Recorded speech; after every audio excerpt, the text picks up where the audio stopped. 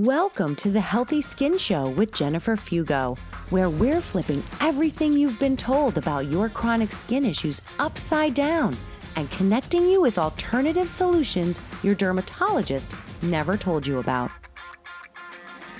Welcome back to episode number 285 of the Healthy Skin Show. In today's episode, we are going to dive into what can cause issues that drive dry, itchy, red, sore eyes. So many people in my audience, especially those who struggle with histamine issues, complain that their eyes feel really uncomfortable.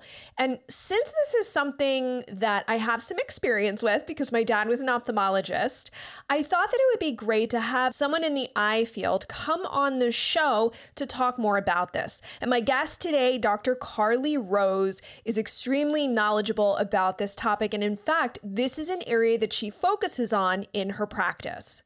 Dr. Rose is an optometrist who received a Bachelor of Science in biology from Northern Kentucky University before heading off to optometry school in Chicago. She then chose to complete a year-long residency at the Cincinnati VAMC Eye Clinic. Dr. Rose owns a comprehensive primary care practice called Eyecare on the Square and a dry eye med spa called Clear Eyes and Aesthetics in Cincinnati, Ohio. She is a current member of the American Optometric Association, the Ohio Optometric Association, and the American Academy of Optometry. So without further ado, let's dive into today's conversation.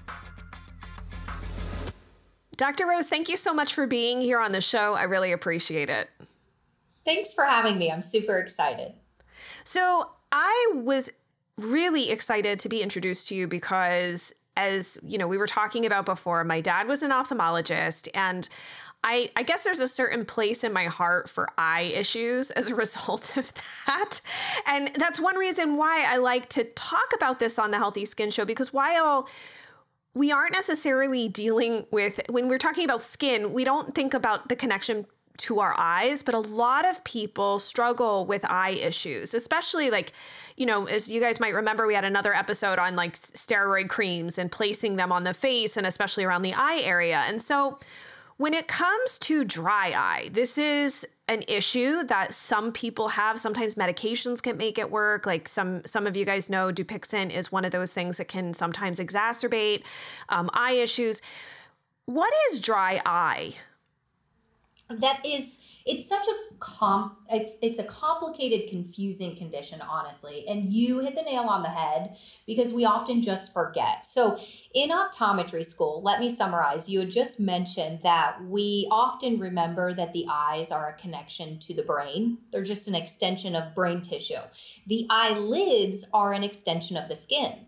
They're a very complex, it's modified skin. You have modified hair cells as eyelashes. You have modified oil glands as meibomian glands, but they're truly an extension of the skin.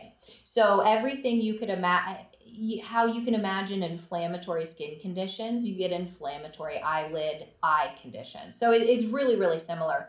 Dry eye in a nutshell is something that is causing a lack of homeostasis in the tear film. So the tear film is really complex. It's over 2,000 different molecules, oils, mucus, water, antibodies, lipids, growth factors, awesome stuff, right? To keep the cornea really healthy. And anything that causes a disruption in that balance causes an ocular surface condition. So it could be blocked oil glands, it could be an incomplete blink, it could be a complication of medications like high blood pressure meds. It could be an inability to digest lipids if you, say, have a diabetic or a pancreatic digestive enzyme problem. It's really complex, but when you nail down to the root of it, it's getting your tears back to where they should be. So how do we do that? It depends on what you have going on. Yeah, well, I was just thinking that it sounds like tears are a lot more than just water. Oh, they're a lot more than just water. They're very, very complex. And it's really cool because it's also kind of like breast milk in that it changes the percentage of components depending on what's going on in the environment. So they're reactive. Oh my gosh. And then too, isn't there like, I would imagine like a microbiome too in the eye area? You're exactly right. You're exactly right. And so actually specifically Demodex is a skin bug, that also lives in lashes and brows. And it is a big contributor to this ocular surface disease. So we have to worry about bacterial overload. We have to worry about your mechanical blink. So for example, we're all on screens. When we look at screens, we blink 75% less than we should. And that's the pump for the oil portion of our tears. So all of our pumps are going out. And then we have all of these other things going on. It's just a recipe for disaster. In fact, we've all heard of glaucoma and macular degeneration. There are more dry eye patients than all macular degeneration and glaucoma patients combined. And that number is growing exponentially. It's just, I used to call it an epidemic. I can't really use that word anymore, but it is a big deal right now. And I would imagine since with COVID and everyone shifting to screens and using Zoom and whatnot, and it's become more accepted, essentially, I would imagine that it's potentially gotten worse, because you did say it's been confirmed that it's getting worse. Wow. Plus, there's this weird component with breathing and tear production, and specifically nose breathing. And so there was a mask-associated dry eye condition that we saw come out. And that was because we were forcing air directly into the eyes, kind of like a CPAP. But then also there's this component of, it's actually trigeminal parasympathetic stimulation. Nose breathing produces up to a third of our tears. So it's been fascinating to watch this condition change just in the past couple of years. This episode is brought to you by my line of professional grade supplements called NutriQuel. I crafted these supplements especially for those struggling with chronic skin rash issues and based the formulations on my extensive research and clinical experience in my private practice. They are made from the highest quality ingredients and tested to be free of different allergens so that you can support your gut, liver, and overall health with the formulas that I've found work best for my Skin Rash Warrior clients without triggering a flare. I'm excited to share them with you, so check them out at quellshop.com and use the coupon code GET15OFF to get 15% off your first order. I'll put a link in the description below. And now let's jump back to the video. So even just the way you breathe, like if you start to pay attention to how you breathe, if you find that you're mouth breathing a lot, or, I mean, we've talked about mouth breathing versus nose breathing during sleep here on the show, that could be a part of the solution potentially for someone listening. Exactly. And there are companies like taking advantage of that pathway as well to try to turn the system back on. It's fascinating. So for somebody who does have dry eye, I think it would be helpful, because sometimes like we assume because we know what it is. And I sort of like it's the semi-osmosis thing because my dad was an eye doctor. I'm like, oh yeah, I know what dry eye is. But what if someone's listening to this and just is like, my eyes feel scratchy? Like, what is dry eye? So for the patient, what they usually experience is red, irritated, watery eyes. That's one most people get confused by, because why would my eyes water if they're dry? But watery eyes for sure. If your vision comes and goes and blinking kind of changes it, that could be dry eye. Dry eye actually often gets misdiagnosed as a contact lens intolerance or allergies. So also if your contact lenses are bothering you like crazy, it's probably an insufficient tear film. Okay. And what about, is dry eye the same or connected to when like you have conjunctivitis or blepharitis, or when even if just the whites of the eyes are getting more like pink or tend to stay pink more often? Absolutely. So that's technically called injection. When your eyes are injected, they're red, swollen, irritated. And that is one of the most common complaints I get from my dry eye patients. So that's a biggie. Conjunctivitis is like a global term of conjunctival irritation. Usually with are the syntax we use, right? When we call something conjunctivitis, most people associate that with a bacterial conjunctivitis. That's not usually directly linked to dry eye, but blepharitis for sure is. So blepharitis is just an inflammation in the lashes, basically. And that is inflammation or, buildup, that Demodex we were talking about. All of that's kind of lumped together in this blepharitis that feeds right into this ocular surface disease. It's this vicious cycle of something is disrupting our system.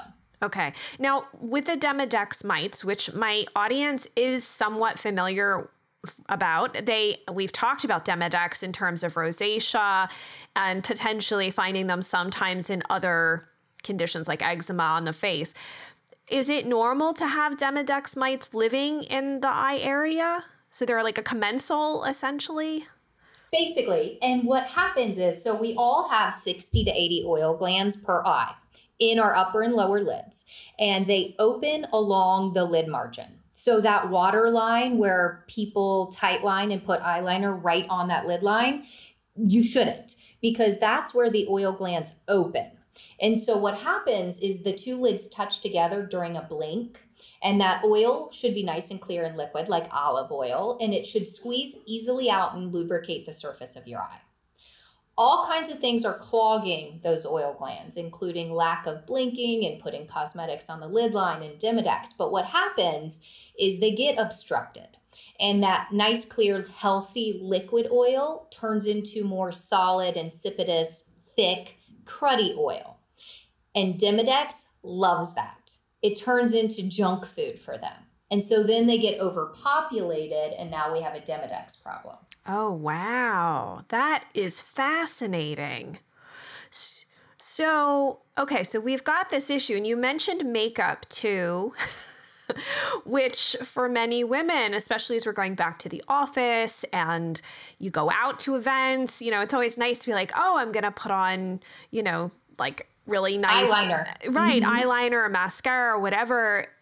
Well, so what are your thoughts on that in terms of like, what do you recommend to your patients to be cautious of or to be mindful of? It sounds like you have to be careful of where you're actually applying it, even despite the trendiness of applying eye makeup, especially very close to the eye. Exactly. You're exactly right. It starts at application, right? And then type and ingredients and then removal. All of those things are important for the ocular surface. So the best way to summarize it is you really do want to avoid the waterline. The healthier options for things like mascaras would be not waterproof, not fibers. Then we could talk about lash extensions and falsies and lash serums. All of those things could potentially do damage. Specifically with lash growth serums, you want to look for something called a prostaglandin analog. That's going to cause inflammation. So you want to avoid prostaglandins, right? It's Pandora's box.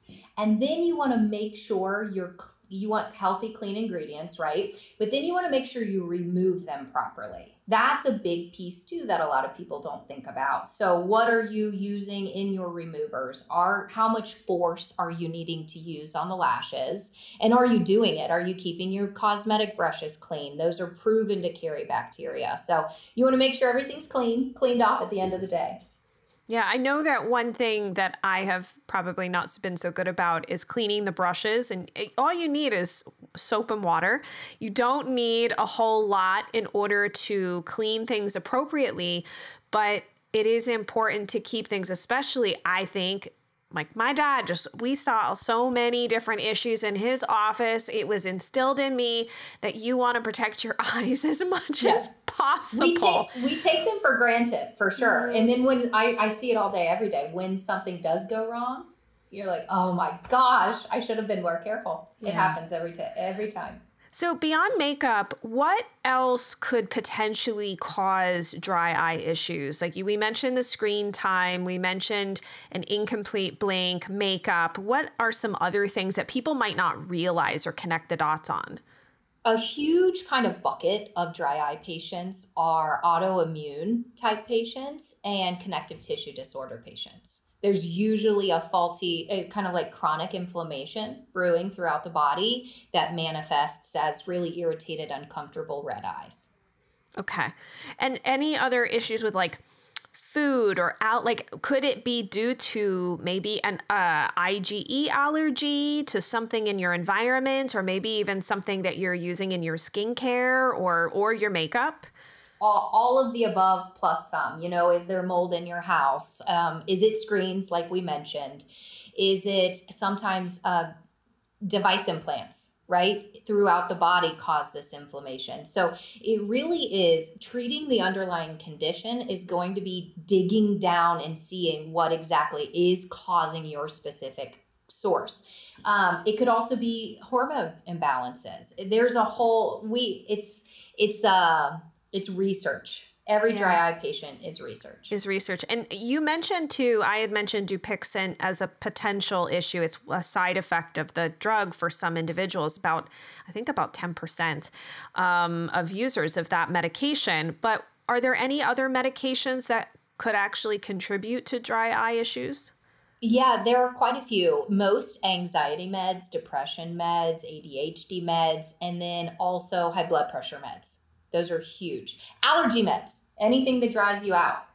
Oh, wow. So that's why it's confusing when dry eye is misdiagnosed as allergies, because you're treating it as allergies and it's making the problem worse. So, and in terms of allergy medications, would this be something like Benadryl, or are we looking to maybe like Allegra or Zyrtec or one of these other over-the-counter type medications that are non-drowsy?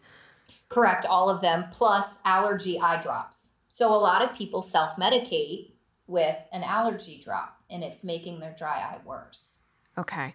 Or a lot of patients even self-medicate with over-the-counter artificial tears, and that's usually not even the answer.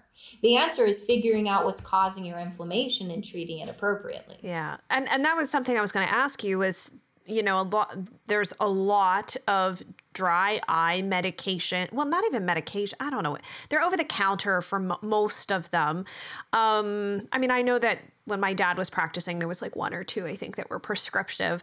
But that's not the greatest option. And I think if I recall, I believe the other ophthalmologist I had on mentioned perhaps that they might be possibly like almost addictive in a sense, or there could be a compounding effect.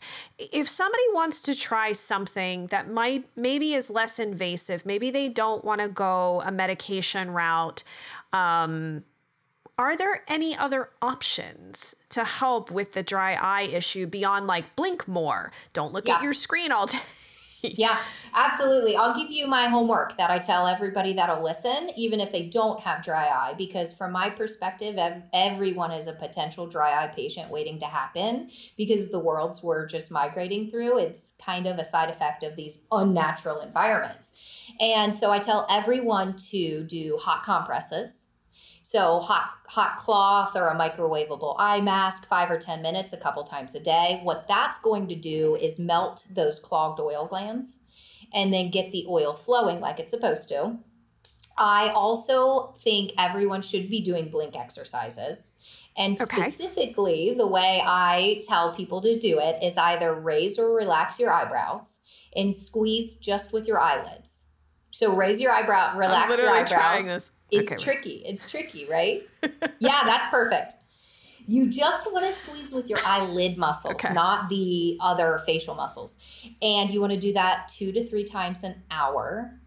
And do you hold for like 5 seconds or 10 seconds? Just a couple of seconds. Okay. Yeah, not too long. Just squeeze, hold open, squeeze, hold open.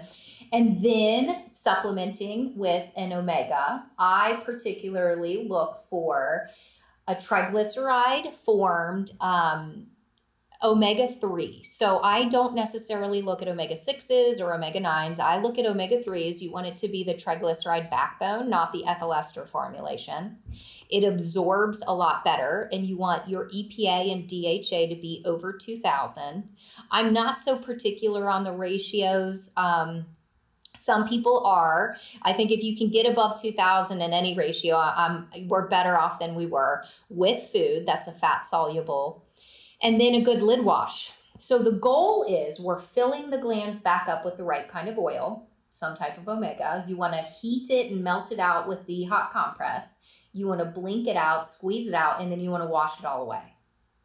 So that's for everyone. Next level stuff, that's where you would want to look at if you really have dry eye and you're doing heat, fish oil, blink, exercise, lid wash, and you're still reaching for teardrops and you're finding no relief, you really want to find a dry eye specialist that can do things like meibography, which is a picture of your oil glands, or osmolarity, or these other, we can do biometric testing of your tear film. So we can take a little tear film sample and see what type of inflammatory agents are in there and salt. So there's a lot more we can do outside of a traditional comprehensive eye care like room that you would think of with the Better One or Two. There's a lot of diagnostics behind it that are super cool. That is really neat. Is this something that you could go to any eye doctor to have done? No. So a lot of eye doctors look at the surface of your eye, right? But not all of them do the biometric testing where they take the tear samples, or something called meibography is flipping the lids and getting an infrared picture of the oil glands, the structure of the glands. And so if you do have a condition that you're not finding relief from, for sure, find a specialist that have these technologies. And your eye care provider should be able to refer you to that specialist, just like referring out for cataract surgery. They should have a referral in their head. Okay. That's good to know, because sometimes if you don't know who to ask, and it sounds like too, maybe you could even ask maybe your like primary care doctor if you're not currently seeing an ophthalmologist or an optometrist, but looking for somebody that specializes in this sounds like that would be really important. Because as I'm thinking about all of this testing, I'm like, my dad didn't do that. No. That was not in his wheelhouse. That didn't exist, 5 years ago. It didn't even exist. Wow, this is a huge change in how things are being done to help people, which I think is a good thing. So, in terms of like other treatment options, you had mentioned something called IPL. Do you want to share a little bit about like what that is, how it came about? Yeah, for sure. So then we're jumping basically from next level treatments, right? So you have the homework, the home therapy. What would you do if you were a dry eye patient and then you were coming in for in-office procedures? In my practice, we usually do packages of multiple procedures because you have multiple different things going on. So most people need some type of IPL, which stands for intense pulse light, which is actually a photofacial that was developed in skincare, derm, aesthetics for rosacea.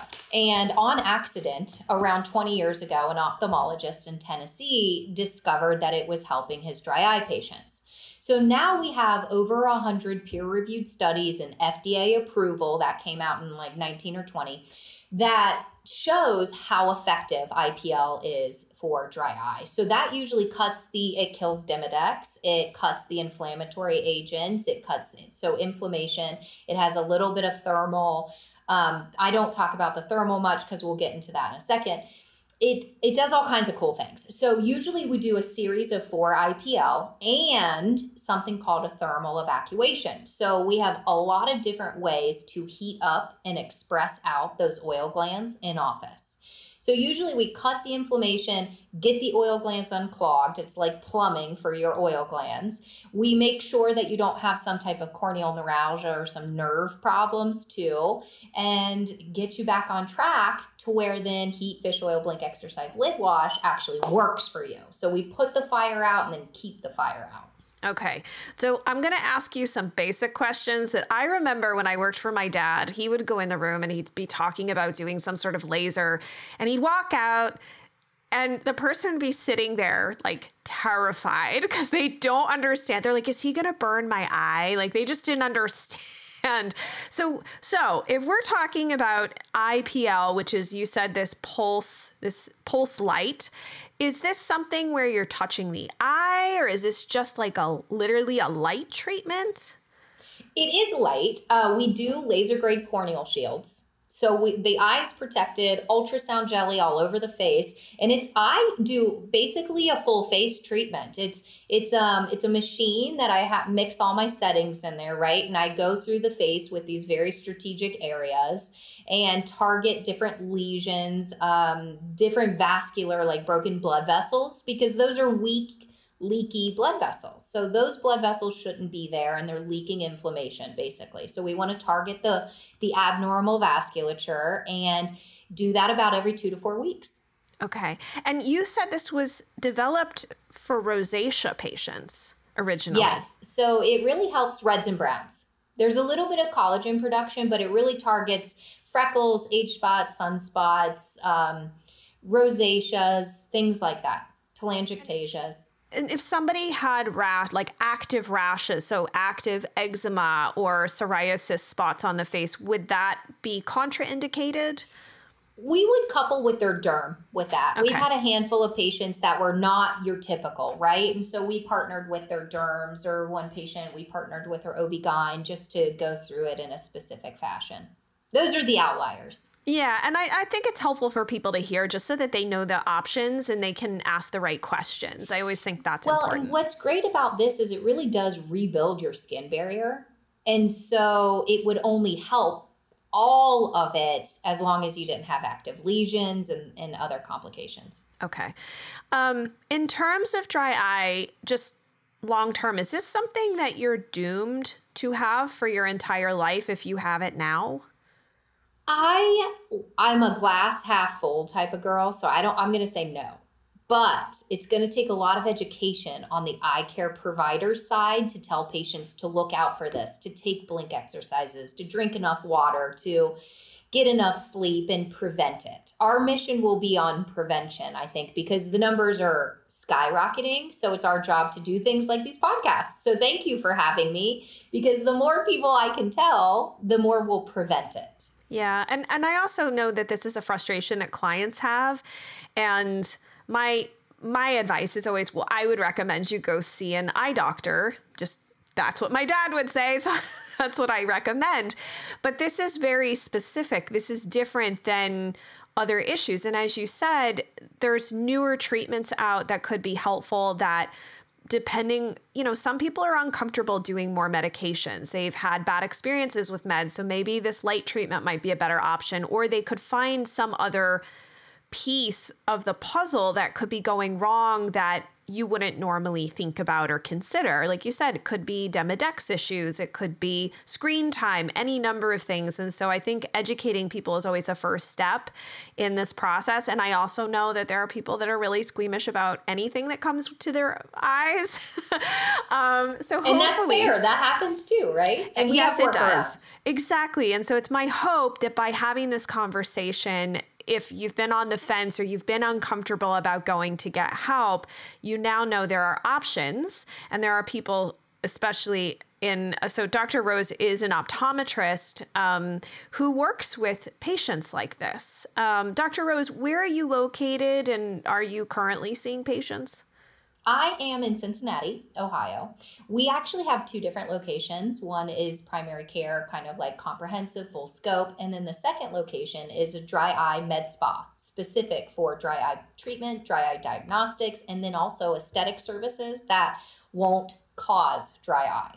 Right? So the healthy patients that want to get different things that don't want to end up as a dry eye patient.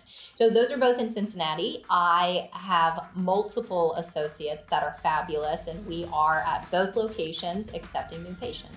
Perfect. Well, we'll put all of your contact information right into the show notes. Is there a website that anyone listening to this can check out?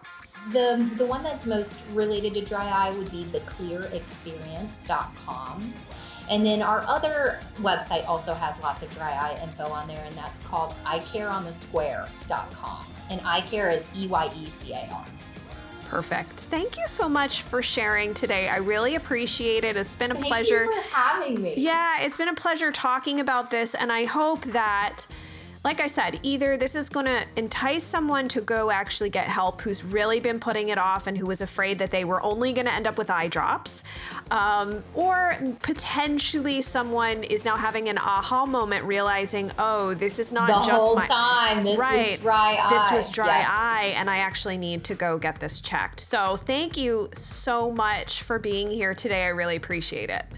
You're so welcome. Thank you.